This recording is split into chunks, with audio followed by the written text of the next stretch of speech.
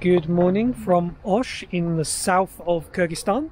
We arrived here yesterday after a crazy ass bus ride and we're out today ready to explore and walk around the city.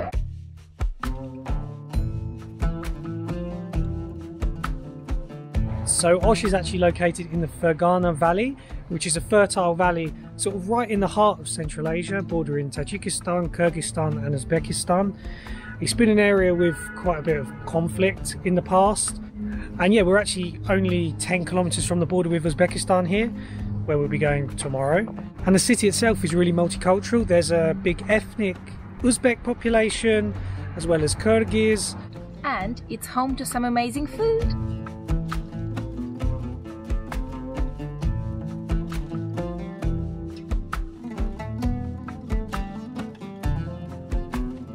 Apparently, Osh is about 3,000 years old and it was a stop on the old Silk Road. So down here in the south, in the Fergana Valley, Osh is a lot more conservative and probably traditionally Kyrgyz than, say, Bishkek, which is a lot more modern and also a lot more Soviet. Yeah. Oh, we learned yesterday that apparently people that live here, they can understand easy Uzbek. Yeah. They can like communicate and speak to each other, understand each other really well. And they said that apparently for someone that lives in Bishkek, they would struggle to do that.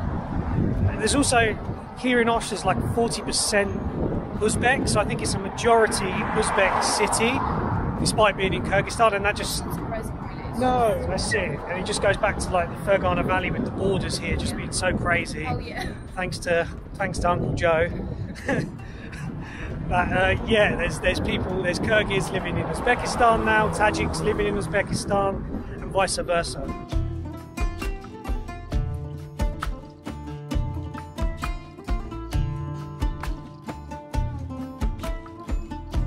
The thing is, conservative or not, you've always got the artists everywhere you go. What a masterpiece. You know what? I never understand like what possesses you to draw a dick. What? Why? Like, you're like, I'm gonna do some graffiti. I'm gonna draw a dick. Why?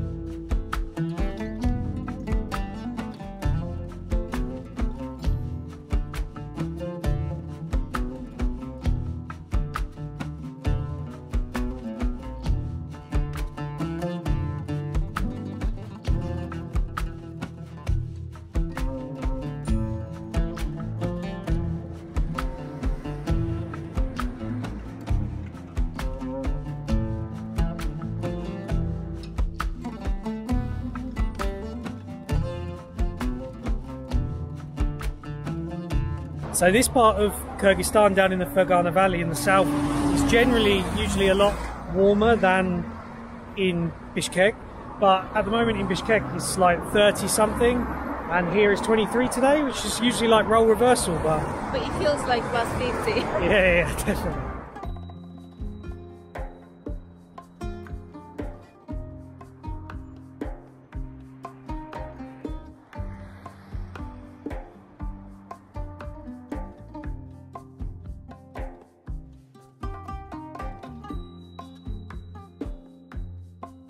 We just noticed a place downstairs. We're gonna go there. They sell like a local snack and we're gonna go and try it.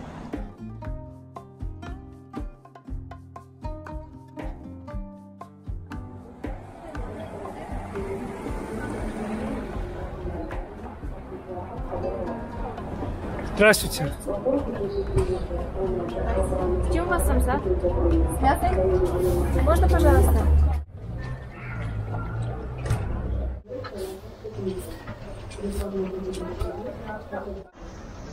Vogliamo un po' di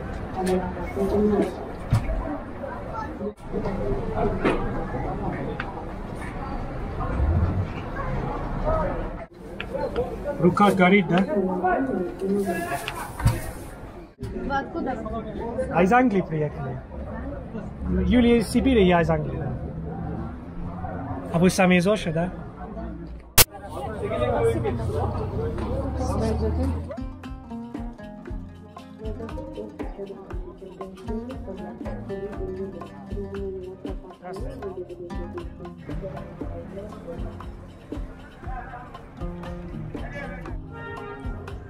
So we're in the bazaar at the moment, and there's all sorts being sold, from haircuts to samsars to lighters, books, clothes, perfume, prayer mats, anything you want.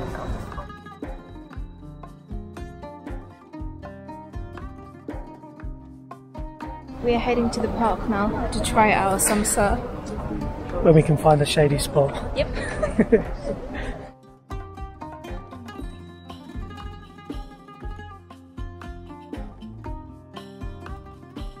Very funky bag, isn't it? It's a Crystal Palace bag. Oh my god, do you want to save it? Eagles! Do you want to save it? You will. So, this is samsa, which is pastry that's got meat inside. You might know it as samosa, okay? But this is Central Asian, so you can find it anywhere in Central Asia, and they're also very popular in Russia. Let's try it. Oh, so much juice. Spillage. We were told that we must try samsa in Osh. Apparently it's the best here.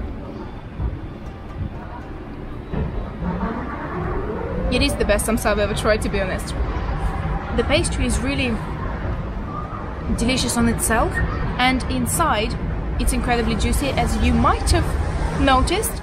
It's so fresh and it's beautifully spiced and seasoned as well. It doesn't feel like greasy or heavy. It's just delicious and very comforting at what feels like plus 100 degrees. I mean, it'd be rude not to, wouldn't it? I can always make a t-shirt out of it as well. So, what's today? Thursday. So by the time Saturday comes, I can just wear it. So the thing is with the samsas here in Osh, we've heard that it's supposed to be unique to Osh that they're made in a tandoor oven. Whether that is true or not, I don't know, but that's what we've been told, so that was pretty cool. Just passing it on. Just passing it on. We're passing on the potential knowledge. Tell your friends. I did not expect it to be that nice. Go back for more.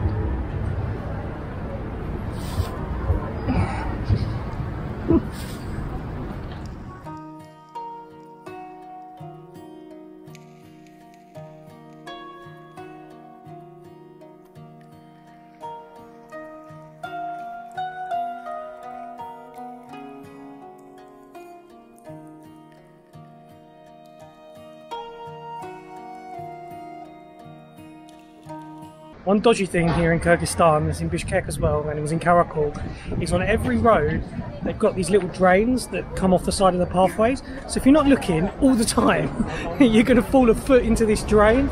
It's just like an aqueduct. Everywhere on the streets there's aqueducts.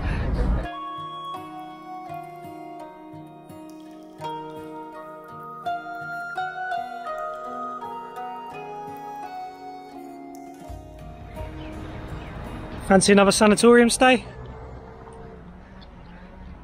Yeah? Let's go. Oh, will I get my kidney and liver function checked out? Oh, maybe. If we stay here for a week. Yeah, I'm done. We just walked down the Lenin Street to the main square, and look who we run into!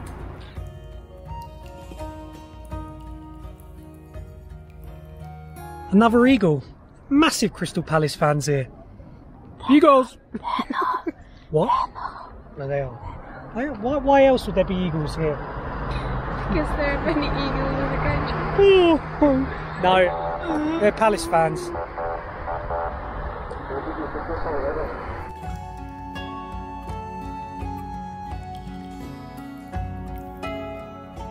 Even though Lenin's pointing over there, We're going this way.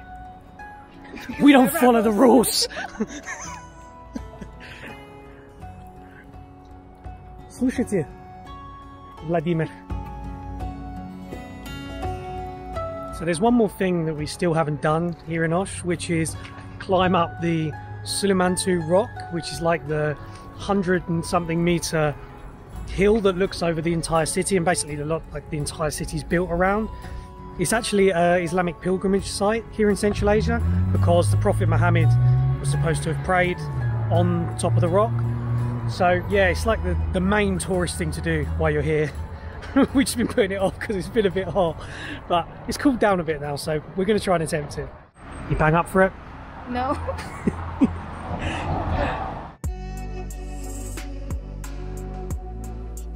So we would have usually thought of the ingenious plan of just sending the drone up to the top of this hill instead of walking up there.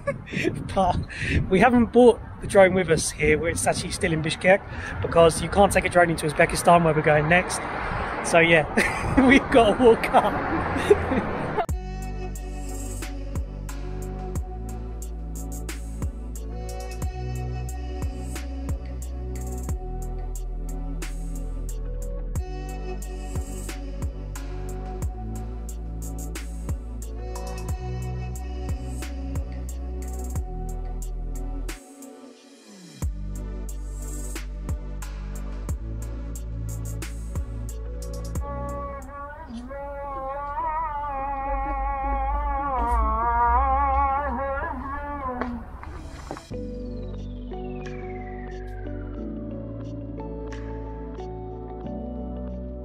We made it up to the museum point. It wasn't as bad actually.